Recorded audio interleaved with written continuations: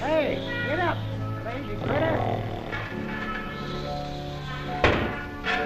Get going. Sleeping all the time? Why don't you get up and get going? I'll fix you. Oh. Wait till you get this.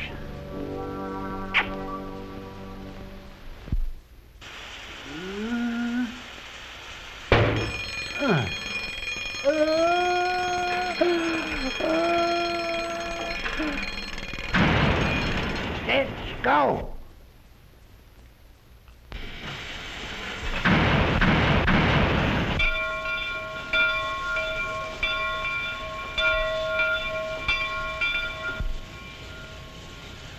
Did you ever think of a locomotive as lazy? Does sound mighty strange, but as a matter of fact, nothing in this world likes to get going. All things are lazy. The way some of us are when it comes to getting up in the morning.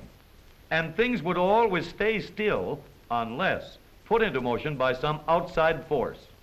How fast things get going depends on the force behind them and how heavy they are. A bullet is light, and the power behind it is great, so it gets going fast. But take a baseball. It's many times heavier, and no pitcher's arm has the force of gunpowder, so it doesn't get going nearly so fast. The bigger the object, the slower its getaway. It's that way with everything. Scientists have a name for this thing that slows up getaway. They call it inertia, which is simply a heavy name for the tendency things have to stay where they are. Sir Isaac Newton figured all that out a long time ago, so that leaves us free to see for ourselves what it all means. The four boys sitting on the sled are weight. The one behind supplies the power. Why isn't there any acceleration? There's too much weight and not enough power. Hey there, help a fella push, will you? Now we've decreased weight and increased power, and we have acceleration. Once we're in motion, we don't have to worry. We've knocked out old man inertia, and everything is okay.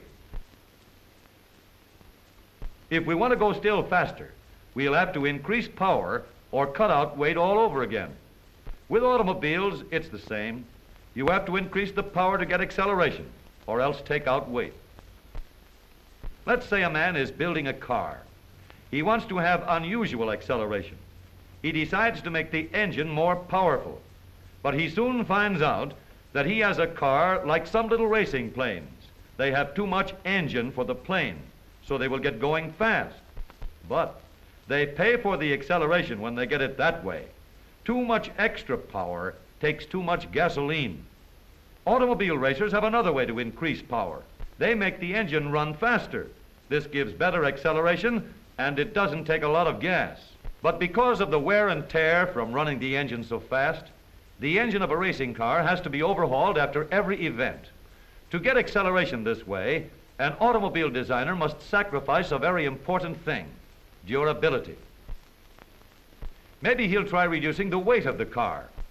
Now, to cut down the weight, he has to take out a lot of things. He has to take out some of the weight that was carefully built into the axle. He has to sacrifice the extra reinforcement that was put into the frame. Take weight out of the transmission. He has to go without necessary weight in the body and the springs and a lot of other things. And when he's all done, he just hasn't got as much automobile. Such a car might have getaway like a motorcycle, but it would be light too like a motorcycle. And it wouldn't have the comfort, quietness, roadability, and smoothness everyone wants. Then too, a fast start at one corner often means a quick stop at the next. These are the problems of power, weight, and speed which have to be worked out. No matter how you use your car, on country roads or on city streets, you want to get going. You want getaway, balanced with weight for comfort, durability, and safety. You want good acceleration, balanced with smoothness and economy. When weight and power are properly balanced, an automobile will get going fast under the toughest conditions that can be found. It's a well-known fact that no car has ever before climbed this hill, a breathtaking grade in the San Fernando Valley region used exclusively for motorcycle stunts. It's a stiff test of power for any car to make it with a running start, and a real job of acceleration to climb it from a standing start. So here goes.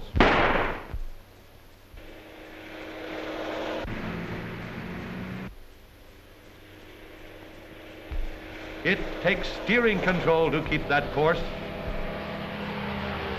It takes weight, and plenty of it, to keep those wheels from slipping.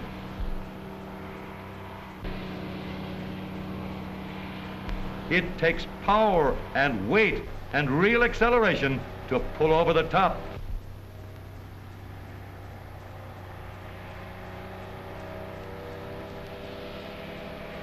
But the proper balance gives us more performance than we'll ever need, plus real safety.